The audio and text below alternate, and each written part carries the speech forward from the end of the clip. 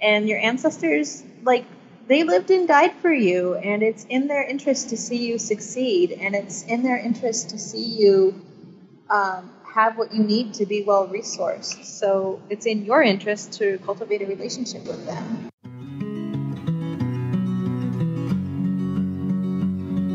Hello, friends, and welcome to the Medicine Stories podcast. This is episode 19, and I am Amber Magnolia Hill. On this show, we explore the mythic journeys we undertake when coming to know ourselves through interviews with herbalists, story keepers, ancestral listeners, consciousness explorers, earth dreamers, and other wise folk. Story is medicine, magic is real, healing is open-ended and endless, and we are here to have conversations about all of these things. I have missed you guys. I have missed doing this show. It's been such a unexpectedly transformative month for me. I got shingles. So yeah, I flew to the Good Medicine Confluence in Durango, Colorado. I taught 3 classes. I had my toddler with me and my husband, but it was still really hard and really depleting to be traveling and working while traveling with a 20-month-old.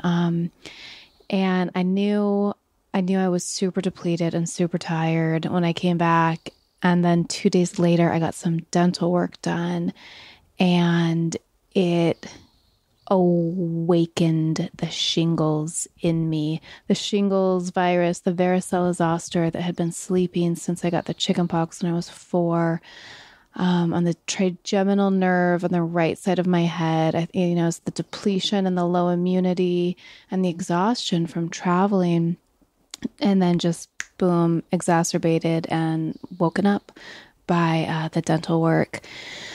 So, oh man, I was 10 days in before I figured out what it was and got a diagnosis in the ER, and it was the most excruciating pain. And it was in my head. I read later that the trigeminal nerve in the head is the source of the worst pain a human can feel. And we all know that shingles is amongst the worst pain experiences a person can have. So it really put my whole experience into perspective. The intense head pain lasted for 7 days. And this is before I figured out what it was. I didn't know what was going on. I just thought I had a really bad headache. I'm very prone to headaches in the right side. This is a much bigger story than what I can tell in this intro, but in the long run, this experience really helped me put some of my bigger long-term health issues into perspective. And I'm seeking a lot of healing modalities that I had never looked at before because I'm sick of this head pain. I don't want headaches for the rest of my life. I don't want pain in the right side of my head, jaw, neck, shoulders, upper back forever. It really impedes my ability to work and to enjoy my life. And so in the end, I'm thankful that the shingles happened. And now I feel like I know a lot about shingles too. I'm even thinking of maybe just doing a little mini podcast talking about everything I did and everything I learned and the things that are out there that I feel like are maybe misinformation. But then, as soon as I was feeling better from that, my brother-in-law, my sister's husband, was in a serious paragliding accident. He is a professional paraglider, been doing it for years and years, thousands of hours up in the air, and he was up alone testing out a new wing on the day before leaving for a competition, and we don't know what happened, but he went down. And it was just the worst text to wake up to from my sister. It felt just like waking up to the phone call about our mom dying in a car accident 2.5 years ago. In that case, it was me calling her, but I woke up to a voicemail from my mom's husband that morning, and I can't even begin to put into words what the last 2.5 weeks have been like going through this. Traumatic brain injury. He was in the trauma neuro ICU. So lucky that someone saw him very soon after he went down and called 911 because evening was coming on. And just luckily this woman looked out her window and saw him. And luckily there was a state-of-the-art neuro ICU nearby that he could get care flighted to. Modern medicine is amazing for things like this. I'm so thankful. He would have died, absolutely. And he has made an incredible recovery. So we just didn't know. We didn't know all this time. And we still don't know exactly how his recovery will be and exactly what his capacities will be. But he started communicating through hand gestures like 3 or 4 days in. And he's being moved to a rehabilitation center in a couple of days now, which is phenomenal. The doctor said it's really been like a miraculous recovery. But man, for so long, we just didn't know. And, the more I learned about traumatic brain injury, I really, really had to try to keep my mind in line when I would go down very scary rabbit holes of anxiety. I mean, I was really having like big physical anxiety symptoms like I haven't had in a long time. And it was just so scary, you guys. It was so scary. I learned so much, though, about traumatic brain injury. Someone gets a traumatic brain injury every 3 seconds in the United States, 2.5 million people a year. This is a really big, like, silent epidemic. It's given me some perspective, and I'm just going to be a lot more patient and compassionate when I see people who look like they're struggling or maybe not understanding something or driving slowly, because there's so many people out there whose brains have been hurt and aren't functioning the way they used to or at their full capacity. And you can't tell by looking at them. So big love to everyone whose life has been affected by that. It's just one of those things that you just don't even think about. It's not on your radar at all until it happens to you. So thank you to everyone who was praying for Tyler and for my sister. I'm so thankful. I'm just like awash in gratitude that it turned out this way. And man, I have been loving my family even harder and paying more attention to the moment. I've actually been meditating multiple times a day just to try to calm my mind and keep my body from going into anxiety and pain places. And it's been amazing how different my mind and body feel just after 2 weeks of meditating using the Calm app. I could not recommend this app anymore. My 11-year-old showed it to me.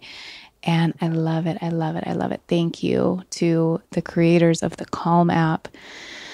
So something that was interesting, and this is going to segue us into this episode today and harkens back to the most recent episode also with Susie Hazen, is that, so when I'm in crisis or whenever anything happens, just in general, actually, I'm always in information gathering mode. Like I read multiple books a week. I'm always reading things online, listening to podcasts and audiobooks all the time.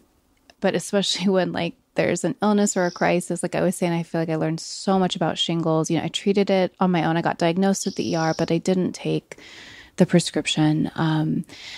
And so when this happened to my brother-in-law, I was just like, okay, well, what can I do to help him recover afterwards? What can my part be? Well, nutrition, because that's something I'm already really interested in.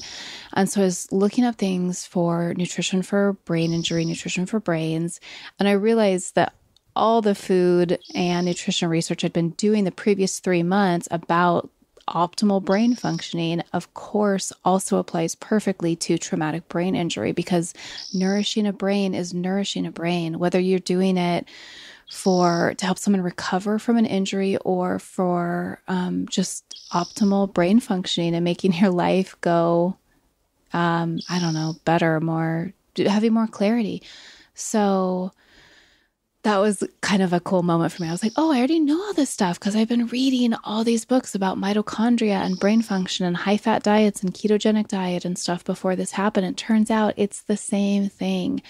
And I do want to say, if you know someone with a traumatic brain injury, then the book, How to Feed a Brain, or Feeding a Brain, maybe, by a guy named Cavan. I'm forgetting his last name right now, but he has a podcast called Adventures in Brain Injury and a blog too, and it's amazing. And so his book is specifically geared towards helping someone recover from a TBI with nutrition. It's fabulous. And his podcast is great too. I recommend it so much. And then for just general brain health, Dave Asprey, Headstrong, Dr. Mercola has a new book out about eating a high-fat diet.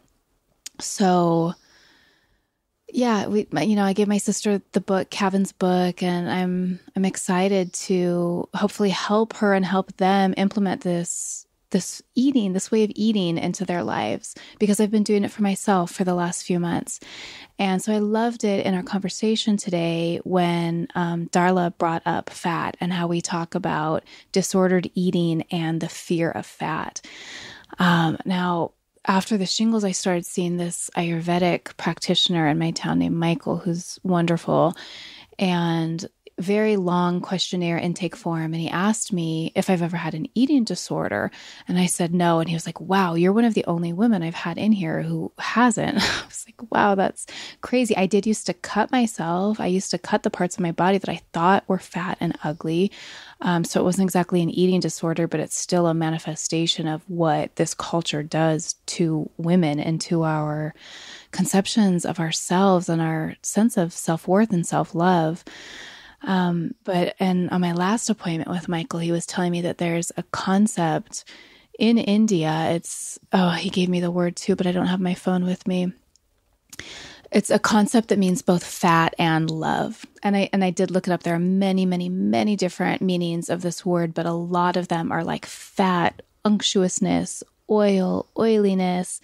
And then a lot of the meanings for this word are love, affection, caretaking. And so I just really love that idea. And as you listen to Darla and I speak about fat in this episode, I'm sure you have some sort of feelings about fat, especially if you're a woman, your own body fat, eating fat. I want to clarify too with what Darla and I talk about here, that eating fat doesn't make you fat. Eating sugar makes you fat. And protein is broken down as a sugar in the body. So eating too much protein can also make you fat. But eating fat, high quality fats, the good fats, not the bad fats, just nourishes every single cell in the body and is especially important for brain function. So I just wanted to drop that here in the intro. Further reading if that part of our conversation resonates with you, which I sure imagine that it will. Like I said, for women especially. Darla, well, let's talk about what else we talk about in this episode. We talk about ancestry that's deeply embedded in the land. The grandmother hypothesis. I love this so much. I love this idea. How diet culture keeps us separated from our ancestors. And I would add fear of fat, hatred of fat into that diet culture, of course. Disordered eating and how the fear of fat is pushing us away from what it means to be human. To learn about your ancestors' lives, look below the level of empire and what that means. We also talked about this in episode 2 of this podcast. Reclaiming kitchen wisdom as an act of resistance against the dominant patriarchal industrial food system. The medicine that people of mixed race are bringing to the world right now. Dreams as guideposts. A mythic matriarchal dreamscape story that Darla tells. And charting serendipity. When you're in the right story, nothing doesn't fit. So Darla is going to be giving away 2 ancestral healing sessions for patrons of this podcast. I did an ancestral healing session with her, and we talk about that at the very end of the episode. So listen all the way through to hear a little bit of what happened in my session with her. She'll be giving away 2 free sessions to folks. And also there on patreon.com/medicine stories will be a coupon code to get 20% off a session with her. So, in an ancestral healing session, you will be guided to meet a well ancestral guide from each of your 4 primary lineages through your 4 grandparents. You don't need to know anything about or be in contact with your lineages for this process to work and to nourish you. You'll also have the opportunity to receive a blessing from your ancestors, to learn more about significant events that have happened to members of your lineage, and to discover the other-than-human spiritual allies associated with each of your lineages, and much more. So, yeah, check that out again at patreon.com/medicine stories. There's a whole lot of other rewards now at this point. I think probably about at least 20 bonuses related to past episodes of the podcast and all the things we talk about here for as low as $2 a month. Thank you so much to my patrons. You make this possible. Very, very literally, you make this possible. So real quick before I give you Darla's bio and then we get into it, I just want to say for my fellow highly sensitive people for whom, like audio issues can be difficult to listen to. There are some in this recording, but it's just the first like 5 or 10 minutes. There's some dogs barking for a minute. It drops out a few times. And this is my first international call ever. Darla's in Costa Rica, but it all smooths out really quickly after that. So if those things bother you, don't worry. Power through, stay strong, and it won't last for very long. Darla Antoine, I hope I didn't say Antoine earlier. That's how it's spelled, but it's pronounced Antoine. Darla Antoine is a mixed-race Okanagan tribal member, ancestral activist and healer, mother, and accidental homesteader in the high mountains of Costa Rica. Darla helps mixed-race and mixed-culture seekers become rooted into place and lineage by combining her master's degree in food and culture, ancestral healing, and her own experiences as a mixed-race woman and expat. So I think that's it. I'm so happy to be doing the podcast again. I have a lot of interviews booked this summer. So many. I'm worried about having the time to do them all. But again, these experiences, the shingles, and then this very scary accident that my brother-in-law was in, they've really slowed me down. They've really put my life in perspective. I've gotten a lot more organized in the last month, just having to take so much downtime to recover and to be there for my sister. I should maybe mention too that she and I are really close and that she and her husband are really close. Like they've got the best marriage I know. And I'm just, I was so worried that she would lose him. Like, we just lost mom. I just kind of my mama bear kicked in, wanting to take care of her and being so worried about her. And him, but worried about her, worrying about him. And these things, such a large circle of people who are affected and who care. And anyway, I really feel like I've kind of snapped out of my go, do, panic every time you open your phone and see a new email or notification mindset. And I have even stronger boundaries up now around my time and feel totally committed to really deep daily self-care, doing everything within my power to not get so depleted again that this sleeping virus gets reactivated or any other issues that could possibly be activated by stress and low immunity. I want to avoid that as much as possible. So I need to change my mindset and my patterning around work and stress and anxiety and feeling the need to be everything to everyone and to accomplish and produce. So thank you also for all of your patience. I think I lost like 2 patrons, even though I didn't put a podcast out for a long time, a month or something. and who they might have left for other reasons too. But I just feel very grateful to everyone who's been patient, kind, loving, supportive through this small hiatus that I had to take. Like life is hella real, and this stuff happens. And I feel grateful to have the space around me to let it unfold, to change, to grow, to learn, and then to be able to bring those gifts back to you, to my listeners, and to the people that I love, the people in my life. So thank you. And let's get into this conversation now with Darla Antoine.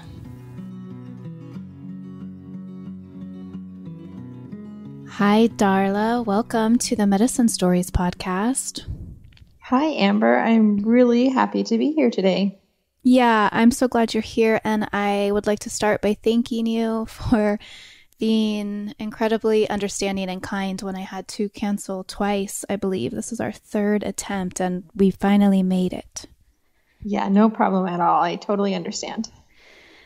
Okay, there's a lot to get into. I haven't done an interview in over a month. I've had a lot happen between now and then. So we'll see. We'll see how this goes. But there's so many rich medicine stories that you have that I am really excited to dive into with you. Yes. Are those your sister-in-law's dogs or a dog? Yeah, I'm trying to escape them. I'm going to go into the closet. Oh, yep. I've done that during podcast recording, but that was to escape my crying baby. That too, yeah.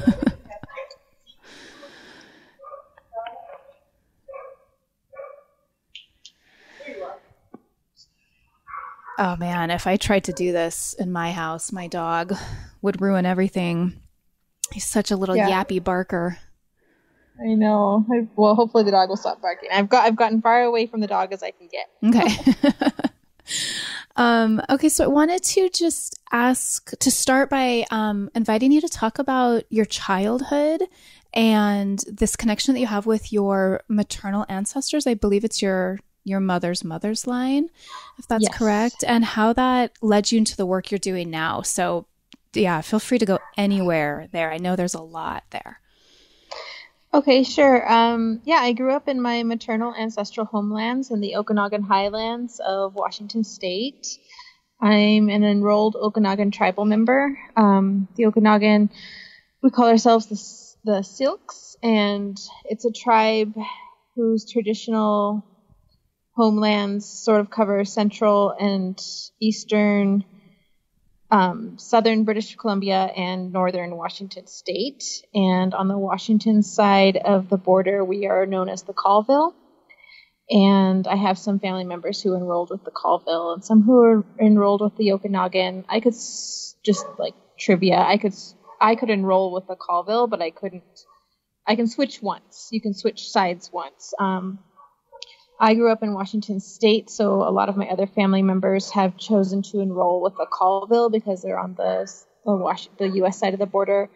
My grandmother, although she was born in Canada, she raised her children in Washington, and she remained enrolled in the Okanagan.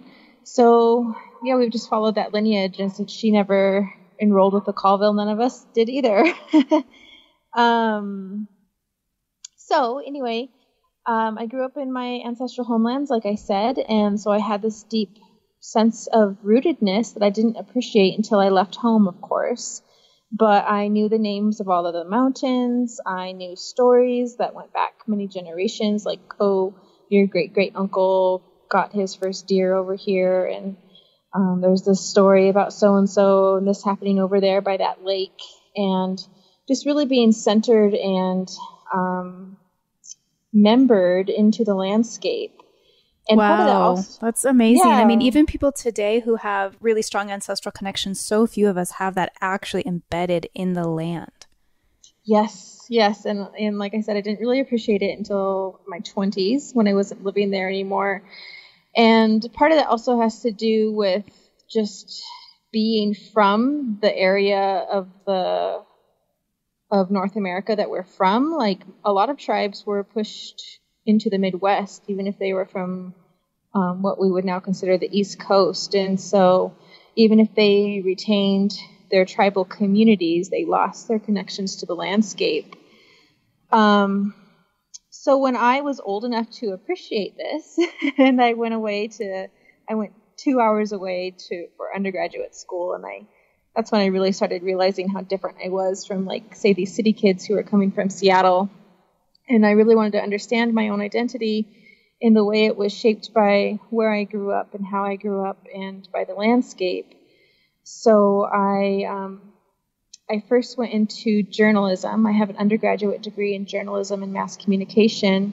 And then I spent a decade working mostly for Native media. I was a producer for Native America Calling, which is a weekly or a daily radio show, public radio show that is syndicated nationwide. And then I was a columnist for Indian Country Today, the largest Native-centered newspaper, and now it's an online media platform. So I spent a decade interviewing and centering other Indigenous stories for the most part, and that was fantastic. But then along the way, I also went into graduate school and at the University of New Mexico, where I got a master's degree in intercultural communication. And I used that to really deepen into these questions I'd been carrying most of my adult life, which is, how am I connected to my ancestors through landscape, which I honed in on more as through food, because food springs up from the landscape, and it's a bridge between our bodies and the landscape, really. And in part, this came also because my grandmother was put into the residential boarding school system in the 1930s that was designed to kill the Indian and save the man inside every Indigenous person. And this happened in the U.S. and Canada up until the 1970s. People don't realize that these boarding schools existed so recently. And so she was forcibly assimilated. Her first language was Okanagan, which is a dialect of Interior Salish. But then she was forced into this boarding school where she could only speak English, and she then only spoke, we call it speaking Indian. She only spoke Indian when she was anesthetized and like she was coming out of a surgery, which only happened a couple of times in her life, or when she was with one of her siblings. And towards the end, she only had one sister who was still alive. My grandmother passed in 2011. She was in her mid-80s. She had one sister left alive, and they passed near each other just within a few weeks.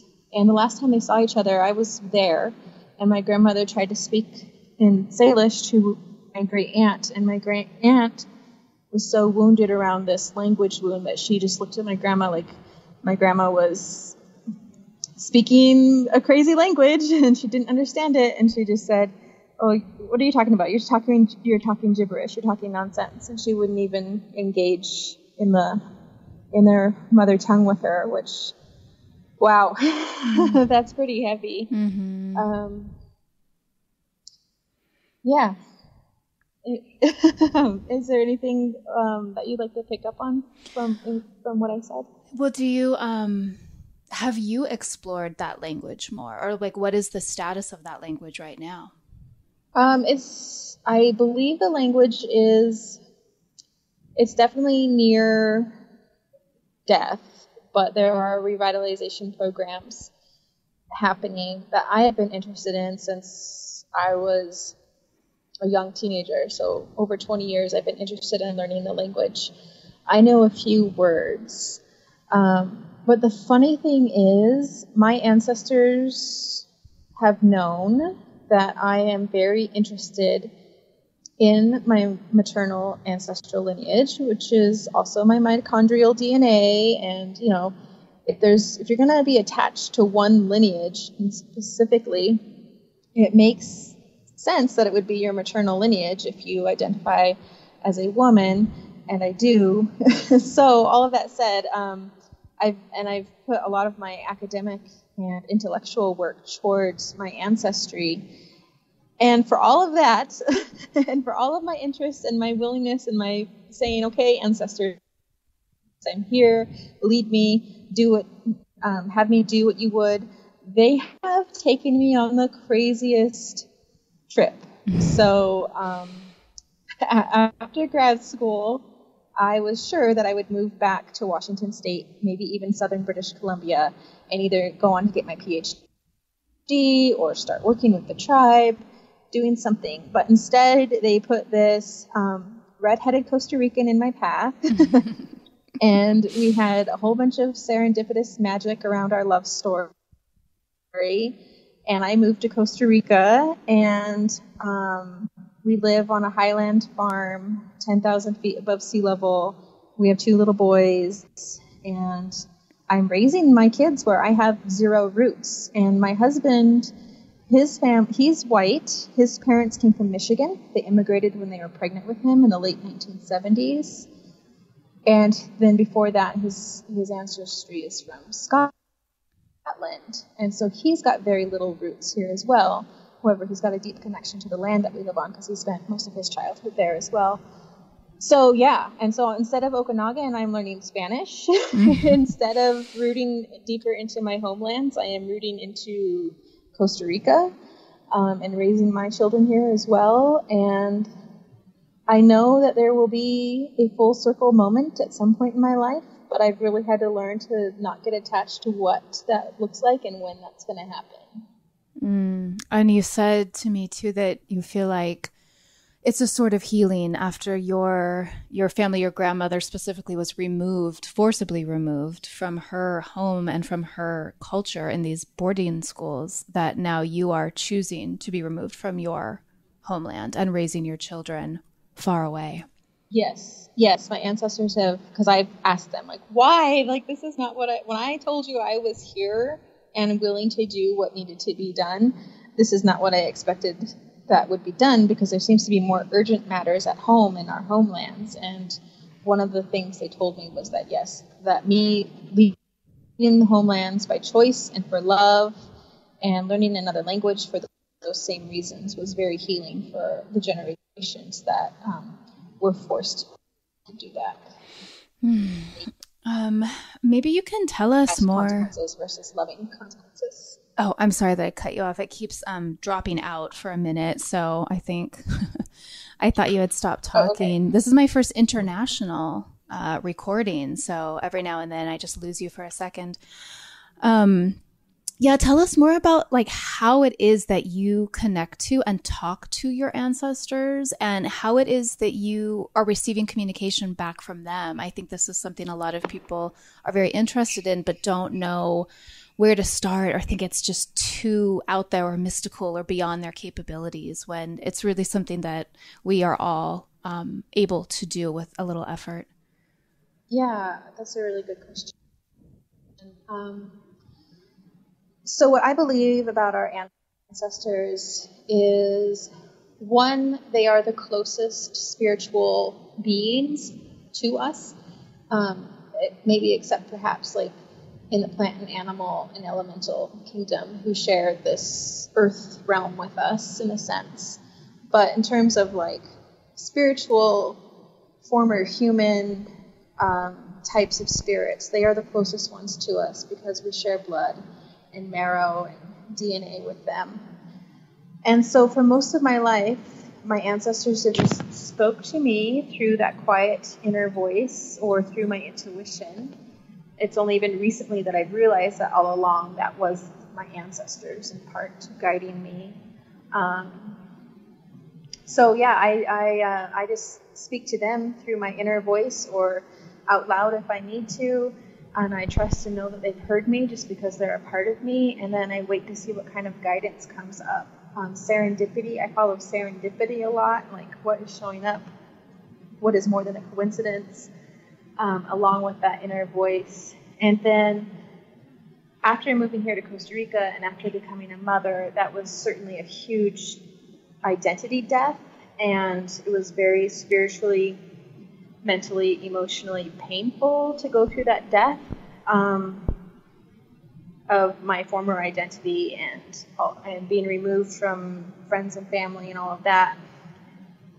So I turned to spiritual work, and that's when I started meeting other healers who did ancestral healing work. And now I've trained to also be an ancestral healer. And so with those modalities come other ways of talking to the ancestors, which is basically kind of the same thing, is you just intentionally center yourself and get quiet and then call on your ancestors and train yourself to feel their presence and to hear their voices. But the caveat is to make sure you're calling on well ancestors, because just because someone is dead doesn't mean they're all knowing or all beneficial. They might still have wounds and traumas and addictions that they're looking for an outlet for. And then if you call on them, they're like, oh, great, I have access to your body because we kind of have the same link here between our DNA. And I really have this trauma and this wound that I never healed, so I'm just going to give it to you since you're in a physical form, and I'm going to let you deal with it. And then all of a sudden you're dealing with all sorts of chaos and physical symptoms that are unexplainable, and you don't know what's going on. So it's really important to use the caveat when you're calling on your ancestors, to call on your well ancestors, your healed ancestors. That makes, yeah, it's hard for me to put into words, but I feel the same way about, like, we are so connected to these people. We are made from their bodies. So like, you know, I don't know about reincarnation, but when people talk about that idea, I think of it more as like the strong ancestral resonances we have. And maybe it is more of like a very specific actual reincarnated soul in a different body. I don't know, but it's definitely a strong resonance that we can have with one or more ancestors or one or more ancestral line. Did you listen to my interview with Stephen Herod Buhner and the African man that he quotes talking about calling on the ancestors? Yes, I listened to the interview, and I haven't done his meditation. Was it him that had the heartbeat meditation? Sean Donahue's heartbeat meditation. Okay, yeah. Yes. That's on patreon.com/medicine stories for the listeners. That's amazing. But Buhner talks about how he was speaking to an African man, I think he maybe read this in a book. I don't remember, but he does tell the story in that interview. I think it's episode 8 of the podcast, where he was asked, do you pray to God? And he said, oh no, we don't pray to God. God is very busy and too far away. We pray to our ancestors because they're still right here and they remember what it was to be embodied as a human. Yes, I agree with that completely. That's been my experience. Totally. Yeah, gods and goddesses are too far away. You really have to put in lots of legwork and years and years and years of showing up consistently to actually get the attention of a deity. And your ancestors, like, they lived and died for you, and it's in their interest to see you succeed, and it's in their interest to see you have what you need to be well-resourced. So it's in your interest to cultivate a relationship with them. Mm-hmm. Yes, this reminds me, too, of what my episode 7 guest, Lara Valeda Vesta, told us about the concept of the Disir in the Northern European tradition, which is like the female ancestors of your lineage who are watching out for you, who are there for you, who are totally invested in your life, in your embodied experience as their descendant. And I love that idea so much. And I hope to be a Disir myself someday, because you know, as a mother, like your whole life is bent toward your children's lives and making sure they are the best they can possibly be. And I can imagine, you know, after death, wanting to continue that nurturing of your descendants down the line.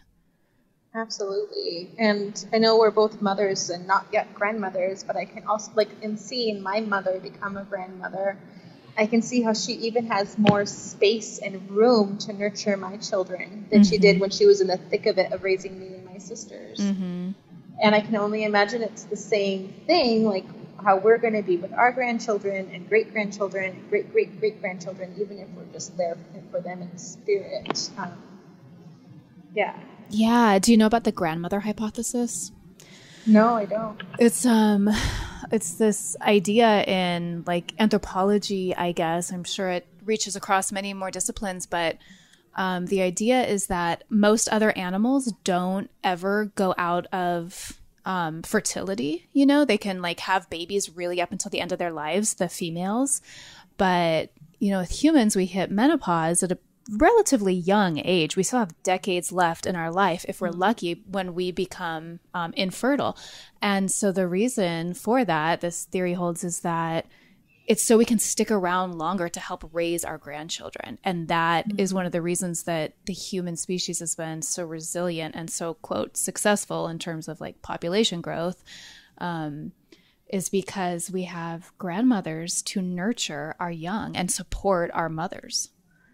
Wow, that makes the hairs on the back of my neck raise up.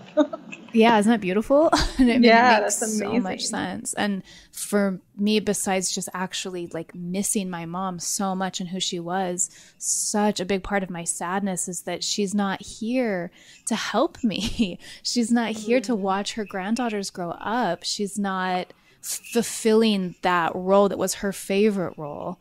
She loved being Grammy. And that was just, it's just such a natural part of being human. Yeah, and that's one of the things I love about ancestral healing too, is it does give you a bridge to keep working and being in relationship with your mother, even after she's passed on. Absolutely. Yeah, I was talking to her right before we started this call. Oh. So yeah, so there's so much to talk about. I'm curious about, well, let's talk about the food piece of it now. I love what you said, that food is like the bridge between the land and the ancestors, and then your currently alive human body. That's really beautiful. And so did you grow up eating ancestral foods, and how do you now work with food, and how do you work with other people and, telling them how to use food to connect with their ancestors? Yeah, so I grew up eating some ancestral foods. I'm a child of the 80s, so lots of processed food Yep. In my childhood. But in my homelands, we have huckleberries, and huckleberries are sort of a type of wild blueberry, but they cannot be domesticated. So you have to just go out to the forest when it's huckleberry season and pick huckleberries if you want huckleberries, which I love that. I love that it's something that can't be domesticated, and it's something my ancestors have been picking and storing and eating for thousands and thousands of years, as far as I know. So huckleberry season was always a big deal. At Thanksgiving, we always had sort of a traditional American Thanksgiving meal, but we also often had a salmon alongside the turkey. It's just sort of a quiet homage to the ancestors and to our roots. So little things like that I noticed and really picked up on. When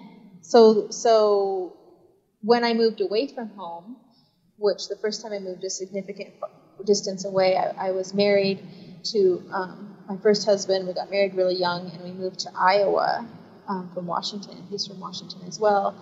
And he was going to grad school, and I was working for a newspaper. And so cooking I started teaching myself how to cook different meals, and I really reached back into what the foods of my ancestors and brought them to Iowa as sort of my comfort food, as sort of my way of alleviating my homesickness. And then when I decided to go to grad school as well, I held on to that idea, and I studied how food creates and sustains our cultural identities matrilineally. And I wrote my thesis on the topic. And then after I finished grad school, that's when I moved to Costa Rica, and then I got pregnant very soon after. And it's only been like in the last year that I've really had the space. My children are now 5 and almost 4. So now I've kind of got some space to revisit all of that I've learned and that I've experienced, and I'm bringing it. Right now I'm working on a course to bring to people who are interested in connecting to their ancestors, and perhaps who have are tired of participating in diet culture. I believe that diet culture is something that is intentionally keeping us away from our ancestral power and our ancestral wisdom, because it is shaming the typical foods of our ancestors. It is disconnecting us from them. It is disconnecting us from kitchen skills and gathering in the kitchen, which is where rebellions can begin, and where rebellious thoughts are expressed is around a kitchen table with a home-cooked meal, right? And I think the patriarchy has a really invested interest in keeping us away from those skills and away from those gatherings. That is so powerful. that idea. And then also the diet culture as being really oppositional to our ancestral food ways. That, I mean, you just caused a really big paradigm shift in my mind with that concept. Yeah, well, I was listening to your podcast a couple of weeks ago, and you were talking to a woman about how, like, you used to be vegan, and then your body, when you were pregnant, your body just really started craving some animal products, and then you found nourishing traditions, and now I think you eat more of a primal diet. Is that correct? Yeah. Yeah. I've never been vegan. I mean, I've been vegan for short stretches of time, just as like a cleanse. But I think, but I've had eating disordered issues. I starved myself a lot in my younger years. I was afraid of fat, and as a consequence, I had horrible acne and horrible menstrual cramps because I did not have enough fat in my growing body. Mm-hmm. And then when I became pregnant with both of my children, I gained like 80 pounds. I went from 60 pounds. I went from 120 pounds to 180 pounds with both pregnancies, even though I was eating healthy and exercising and moving, but my body was just like, we're holding on to everything that we can. And that really changed my relationship with my body and with diet. And that's when I also started making the connections between not only is food an expression of our cultural identities, but there's something else going on here that's ancestral. And I think it's really important to listen to our bodies over our ideologies, right? Because our ideologies can be really well-intended, but they can also have big blind spots that our bodies are then trying to make up for. Mm-hmm. Yeah. And, my diet has changed a number of times, and each time I'm so fully believing in what I'm doing because the book presented it so well, or the research is there. You can cite research to back up any way of eating that you're interested in. And there's always something new to prove or disprove something. Yep, absolutely. And it's just so overwhelming and frustrating and confusing. And so eating your ancestral foods, like, there's nothing confusing about that. Exactly. And our ancestors didn't waste their precious brain energy on worrying about how many almonds they ate today or on whether or not they should go ahead and eat that trout they just caught. They did not worry about that. And so what are we missing out on by wasting good energy on those sorts of issues? And yet, you know what? I bet you would say that veganism served you for a time. But thank the ancestors that when your body started telling you that this is not working any longer, you listened. Mm-hmm. And that's fine too. That's the thing too, is we get so caught up in thinking, this is how I'm going to eat forever. And we're not meant to do that. We think of the seasons and eating cyclically, eating in season. Our ancestors never ate the same thing all year round. We're not supposed to eat the same thing all year round.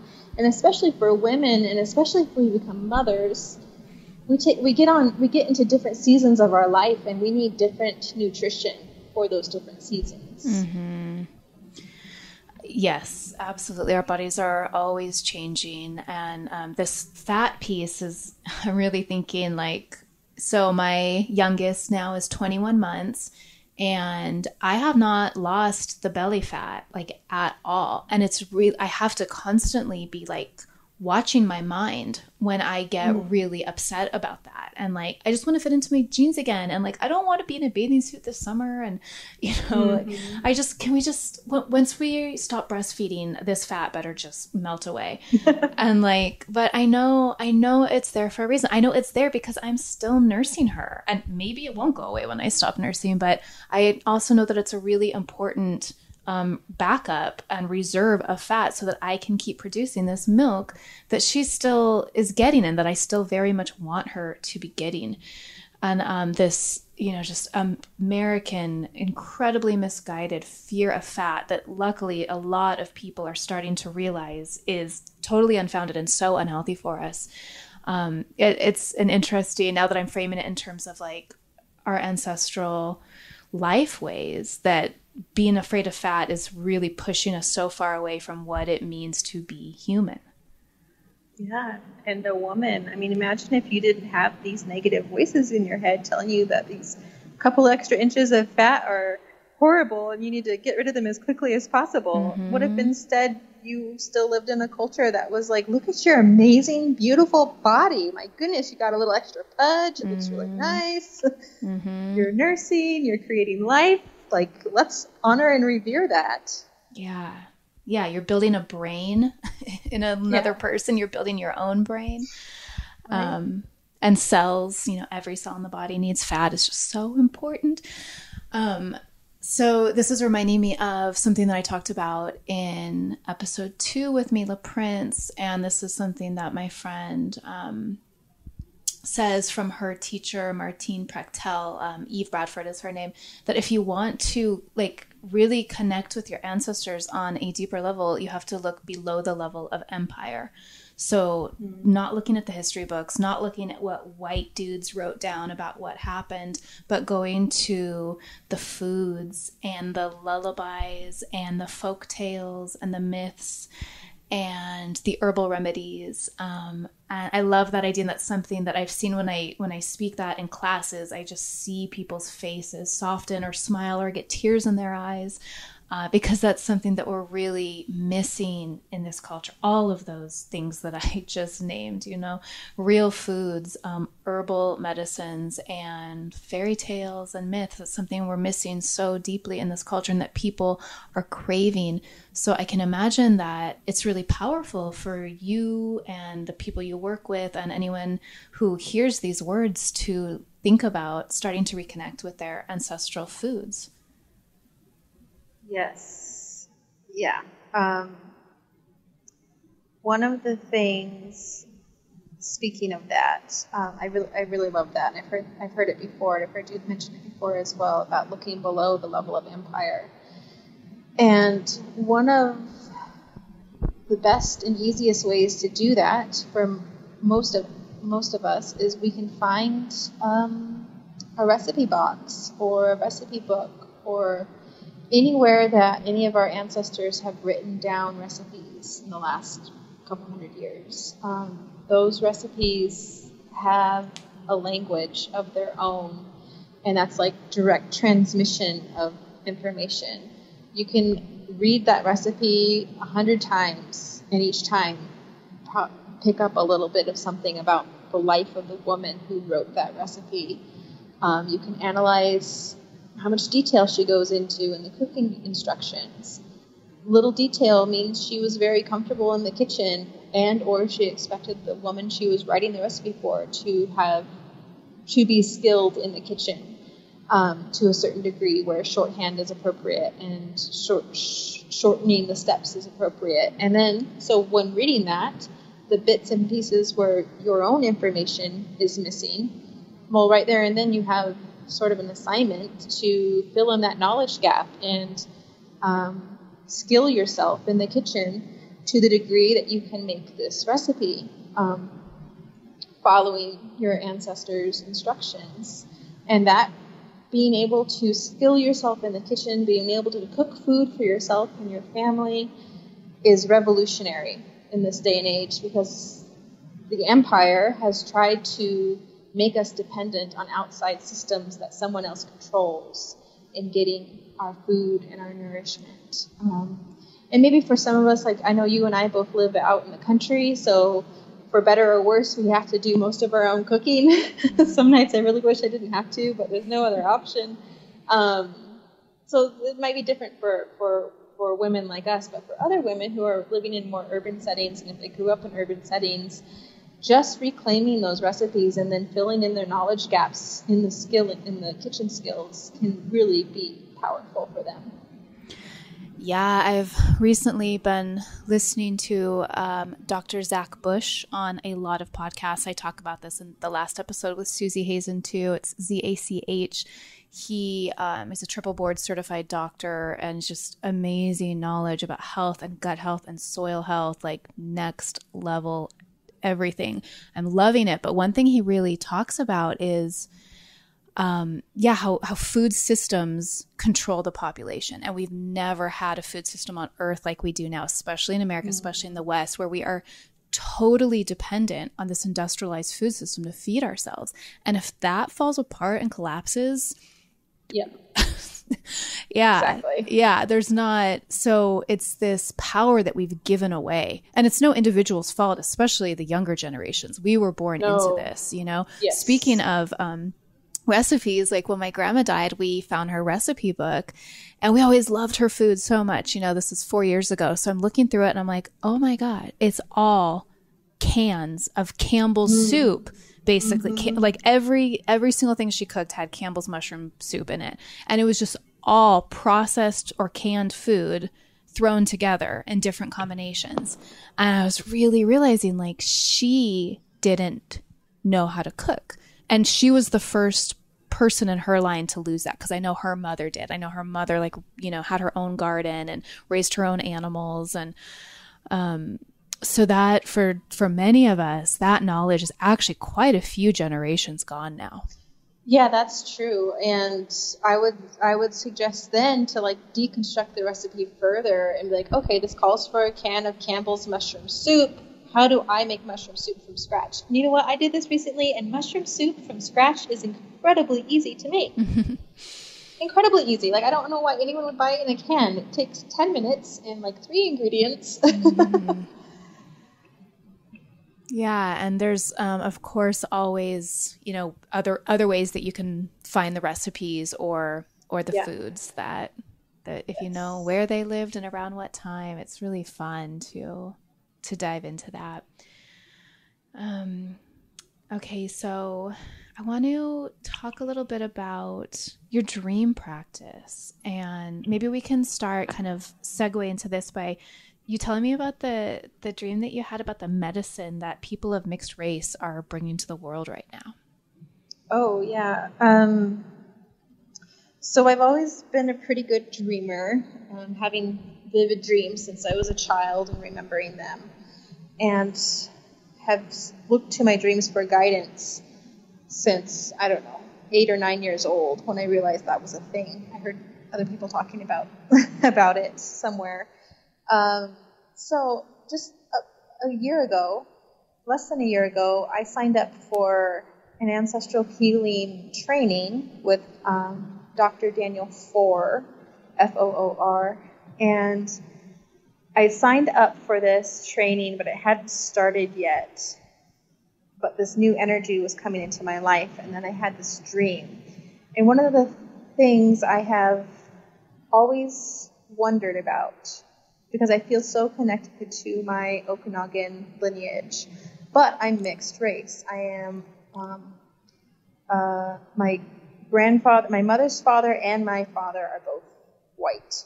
And I've always been like, but I am so invested in this lineage and I care about it so much. How come I couldn't have just been born like full-blooded, on the reservation, like ready to to get into action and be immersed in the community? I've always been sort of an insider, outsider, because I was not raised on the reservation. And it's always been my Okanagan community and cultural heritage has always been like arm's length away rather than right here present with me. And I've really had a lot of wounding around that and a lot of questions around that. So as that preamble, the dream I had was I was in a room, and there was a disembodied presence separating all of the indigenous people. This was like a room that represented the United States. And I also knew that this same thing was happening all over the world, where the indigenous people were being forced out and separated. And at one point, for our European lineages, this happened to them too. It just happened a long time ago, when the Romans came and invaded the Celtics, for example. I saw my indigenous ancestors being put into a room, and inside that room, they were crucified.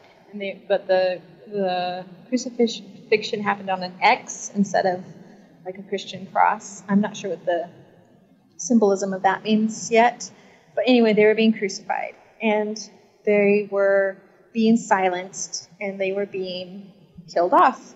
And I saw this happening throughout time. And then as this disembodied force that was doing this came closer and closer to my generation, there were more of us who were mixed race.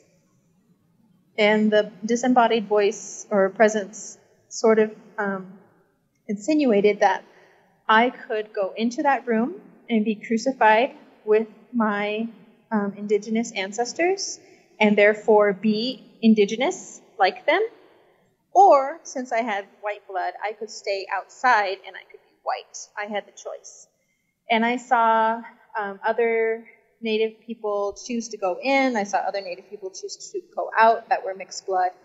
And I chose to go out, and I exchanged a look with some of the other mixed-blooded indigenous relatives of mine, where we knew that this was a lie, that there was never a choice, and that if we stayed out of that room, if we refused to be crucified with our ancestors, that we could start praying and acting on their behalf, and that we could probably, we could rescue them, and we could rescue the future generations. So I woke up from that dream like immediately, and I just it made so much sense to me, and it was like the answer to a question I'd had my whole life is, oh, I now understand more of my role as an insider-outsider. Now, that is not to say that just because you are a fully immersed indigenous person that you are going to be crucified and that you're powerless. Not at all. But that was definitely illustrating my own personal path along this, in this lifetime. That's incredible. That's wow. Yeah. That's amazing. Like as you phrased it, that a question you'd had your whole life was answered in a dream. Yeah. And I think, I very much feel that it came right after I signed up for this ancestral healing for a reason. It was speaking to the healing that I meant to bring and provide to my ancestors. And again, this is my own personal path. If other people may resonate with the dream and others might not, depending on if their path is similar to mine or not. Let's talk about another dream. This dream you had about the shift between the matriarchy and the patriarchy. Okay, this is an interesting one. So I mentioned earlier that I was married before. I was married for about 5 years in my early 20s. And my then husband and I, we moved to Spain. I was finishing grad school, and he was going to school to become a chiropractor. And so for his last year of school, he had to work under another chiropractor. So we decided to go to Spain, and he worked for an American chiropractor who lived in Spain. Ever since I was little, I've also always had this weird thing where I knew I was going to need to know how to speak Spanish, and I knew I was going to live in a foreign country.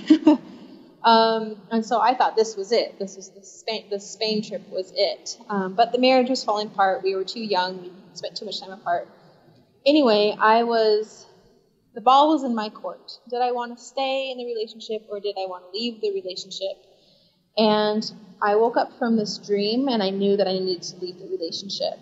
And this dream, a woman about my age, mid-20s at the time, was leading me to a beach. And this felt like a long, long time ago, like thousands of years ago.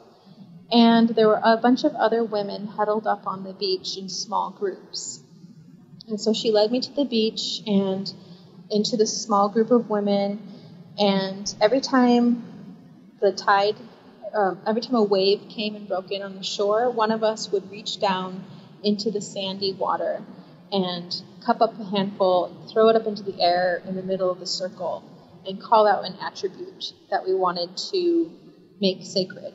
So resilience, beauty, justice, equality, things like that. And every small group of women, there are probably 20 circles of women, were doing this up and down the beach. And as we did this, the water and the sand and the salt started to form an image in the middle of the circle. And I realized that we were creating deities, we were creating goddesses to preserve our wisdom and our ethics and our values, because a big shift was coming, and we didn't quite understand it, but we knew that all of these things that we valued were going to be under attack and possibly even killed, but we could hide them. So we were hiding them in these deities that we were creating. And then when we were all done, in my group that I was in, we had created Medusa. And we named her Medusa, but we agreed that we would tell the men that her name was Medea, because if they didn't have her true name, they couldn't have power over her. And then I woke up. And I had never once heard of Medea before, so I got online and I started Googling Medea, and I found out she's a character in the story of Jason and the Golden Fleece. Jason needs to get this golden fleece. Medea is an herbal woman. She's a kitchen witch, and she helps Jason finish his tasks that he needs to do, and he agrees to marry her, and they're married, and they have children, and then he leaves her for someone else, and the story is that Medea then kills their children in revenge. And scholars don't quite agree with that narrative or with that reasoning, so there's some room up for debate about that. But what I read that sunk with me, that was true for her coming to me in a dream, was that Medea was the unofficial patron saint or patron demigoddess for divorced women. And I was considering getting a divorce, so I was like, okay, all right, I got the story loud and clear. And we did eventually get a divorce. I made my decision firm that I was going to get a divorce, but of course it took a little while to actually for that process to evolve. And then I found out, the more research I've done, that there are links between Medea and Medusa. I mean, first they've got the MED at the beginning of their names, and then there are other esoteric links between these two women in mythology. And that's still a thread that I'm exploring. It's been 12 years since I had that dream. But I absolutely believe that that dream was a memory and not a dream. That might explain some of the ways women's wisdom has been preserved at the dawn of patriarchy, and that is available to us today to follow that thread backwards. So it was like this pre-patriarchal space where these women were gathering to name and preserve the qualities that they wished to survive patriarchy.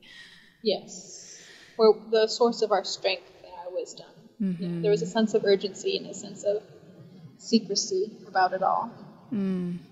Wow. I love those kind of dreams that just continue to unfold. You know, the meaning continues to unfold. It's never a fixed thing with dreams, especially big dreams like that. There's always what you think and feel about it immediately, and then over the months and years, there's just new layers and levels of meaning to get to, and those are the big dreams that can really guide a life. Yeah, and think about Medusa and what we've been taught about Medusa. She can turn men into stone with one look. Mm-hmm. That she needed to be beheaded. Medusa is vilified, but she's also this really potent form of female rage and feminine justice. And why are we being taught stories about her needing to be killed? Mm-hmm. Well, and then the symbolism of the snake, too, as a deeply powerful female earth-based creature. Right? And she had a head full of them. Like, not just one snake associated as her familiar. Like, from her head sprouted many, many snakes. Yeah. Okay. So... Again, we could just keep going and going, but I'm very curious. I want to learn more about this practice you have of charting serendipity. Oh, yes. Well, that's something I'm also working on to bring out to the public somehow this year. So, like I mentioned earlier, serendipity has been the way I listened to my ancestors my whole life, and it's the way I've followed my intuition and been led here to Costa Rica, to this magical life that is hard, but is also more than I could ever have imagined for myself.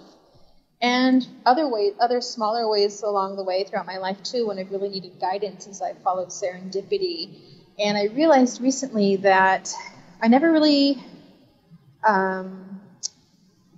was attracted to the law of attraction. It never really resonated with me, and that might also be in part because I do identify as a marginalized person, and the law of attraction tends to work better for people who don't have to fight against institutionalized racism and other institutionalized forms of oppression. But serendipity is something I believe operates outside of those systems. It's something that is very ancestral, looking for omens, looking for signs, reading guidance in the mundane. That's available to all of us. It doesn't matter what your class is or your race or your gender identity. Like, you have access to all these magical little serendipities in your life that only you can interpret. You don't have to rely on someone else to tell you what they mean, because it's all an inner guidance that's presented in the outside world. And so I am working on bringing that out to people who might resonate with that. And I call it charting serendipity because one of the practices I've relied on is writing it down, keeping a little serendipity journal in my purse, writing down little magical occurrences that happen, even if I don't understand them at the time. And then what that does is, one, it tells your brain this is important, just like writing down dreams. I'm writing this down, so this is important, so pay attention to it if it happens again. Two, it serves as a log for looking back on when guidance served you or when guidance came to you, so you can have evidence to support your intuition and to support your decisions. And that can be really powerful in itself, and then it can also be really powerful in encouraging you to keep following your intuition and to keep following these serendipitous hints and clues along the way. And sometimes serendipities happen weeks or months apart, and it can be really helpful to go back and be like, oh, I got the same thing is connected to something that happened 3 months ago. Or longer, or years. Or longer. As a lifelong journaler, I look back in years old journals and I'm like, oh my God. Yeah, exactly. And how fun is that when you can see that you wrote that down, and you probably wouldn't have remembered it if you hadn't, and but you did, and now it makes this present moment so much more potent. Mm-hmm. Yes. Yeah, I've never kept a specific serendipity journal, but I've been journaling forever, and I'm always interested in these things. So I do always write those things down, and it's amazing looking back and seeing these things. And I was recently speaking on the phone to a homeopath, and we were just having, actually the homeopathic remedy that we landed on for me, my constitutional remedy, is salmon. And it was just amazing, all the synchronicities that were coming in with everything she was saying and I was saying. And we were just like, oh my God, like laughing and crying. And she was like, and you're getting me back to be interested in herbalism again. And I was like, yeah, well, actually, like my whole approach to herbalism is like story medicine and synchronicity. And she was like, yeah, it's like, and she said, when you're in the right story, there's nothing that doesn't fit. And I wrote that down. I was like, exactly. And that's kind of what you're saying. It's like the more you're noticing these serendipitous things that happen, the more you're paying attention to them, giving them weight, writing them down, speaking about them, the more they happen. Yeah. And the more they happen and like mean something important. Yes. I mean, and we make the meaning, we ascribe the meaning to things, but then as time goes on and more things happen, the meaning just becomes bigger and even more like outside of us and enveloping something so much bigger than just our little selves. It's my favorite and most practiced form of divination for myself. Mm-hmm. Yeah, that's what this podcast is all about. And I love, I didn't know that you were tuned into that, but of course I'm not surprised at all because you're tuned into your ancestors, and there's all these things all just meld together so well. There's so much there. And I always say that synchronicity is one of the ways our ancestors speak to us. Yes. And it's the way the divine spoke to them when they were embodied. We have so many technological options these days.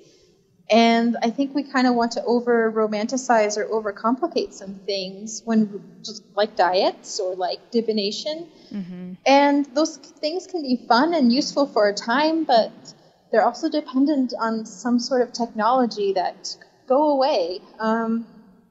So these things we've been talking about, and one reason I really resonate with your message and your podcast as well is it takes you back to the basics and the magic of the basics, and gives you permission to just let it be simple and easy and always accessible without a bunch of pomp and circumstance and ritual.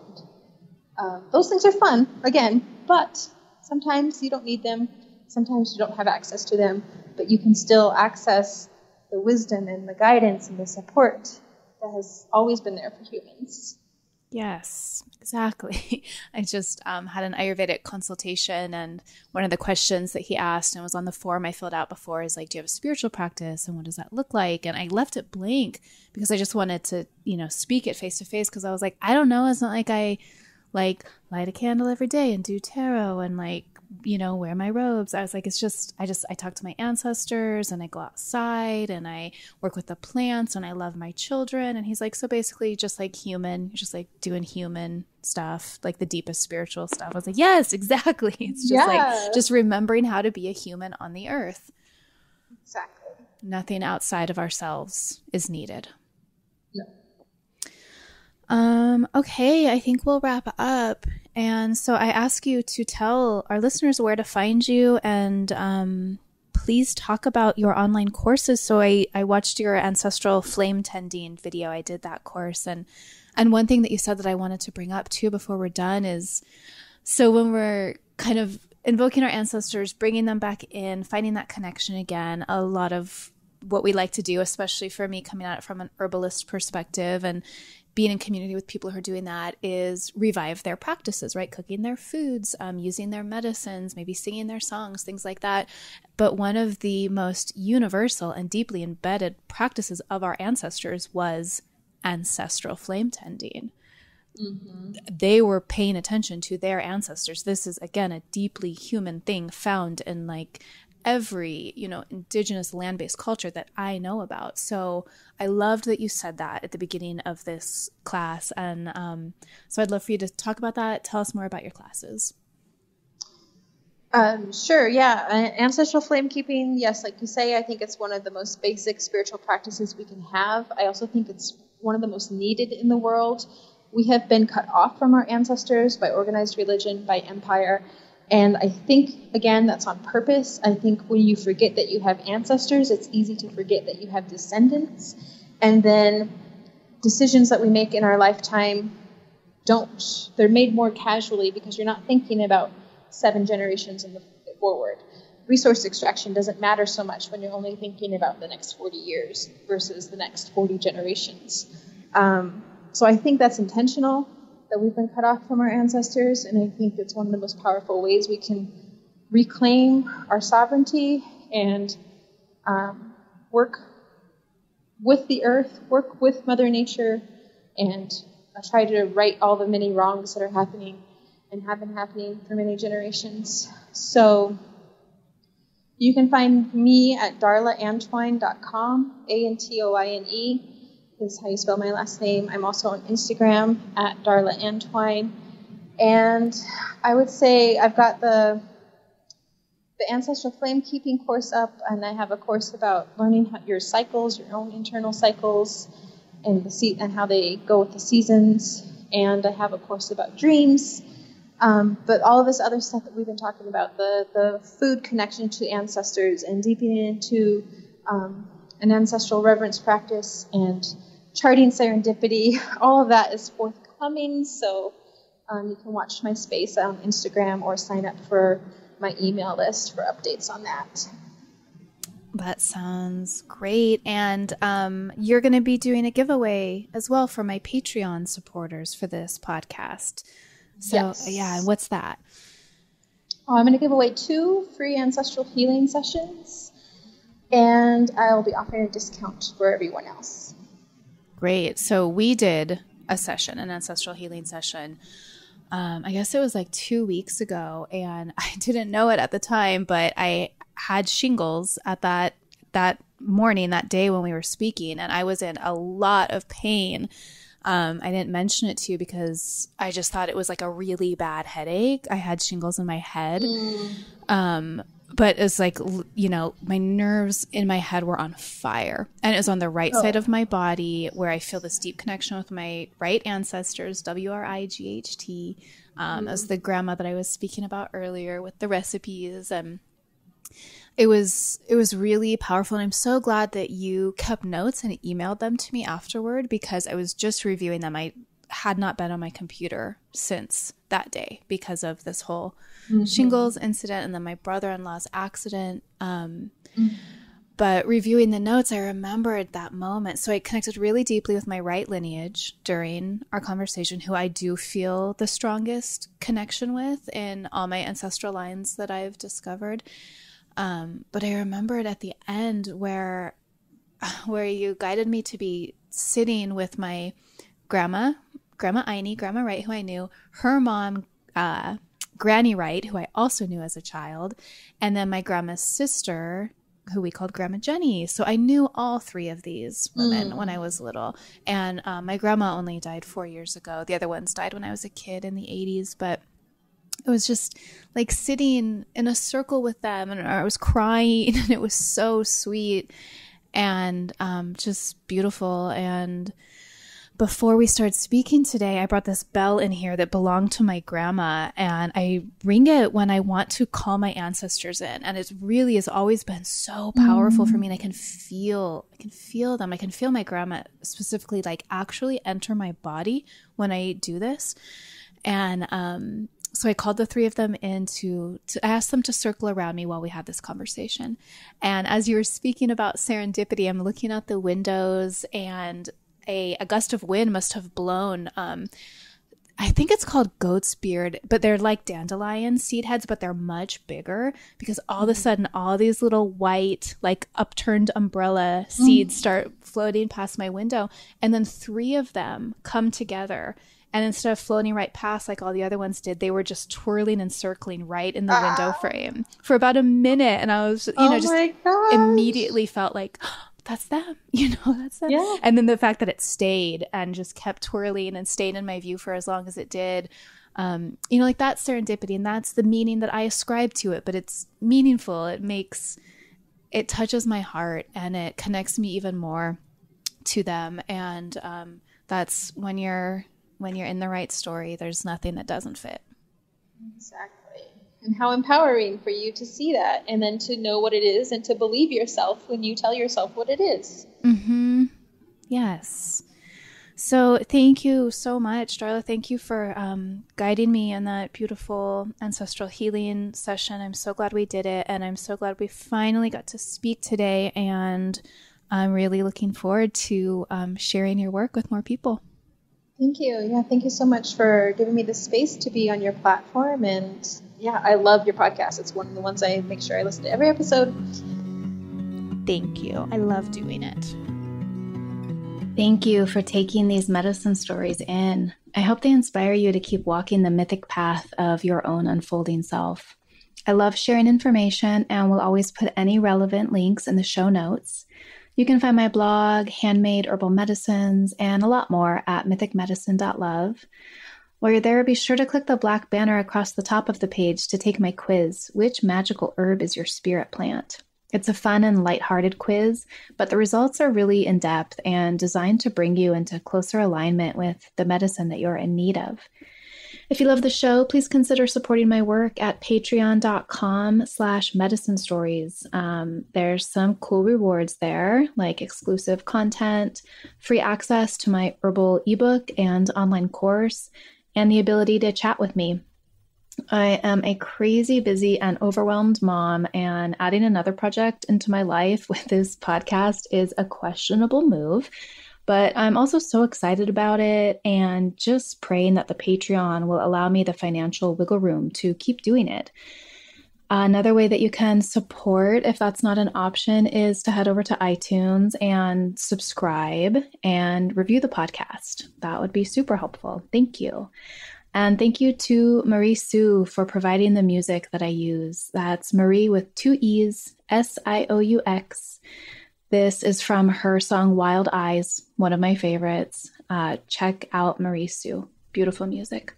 Thank you, and I look forward to next time. Bye.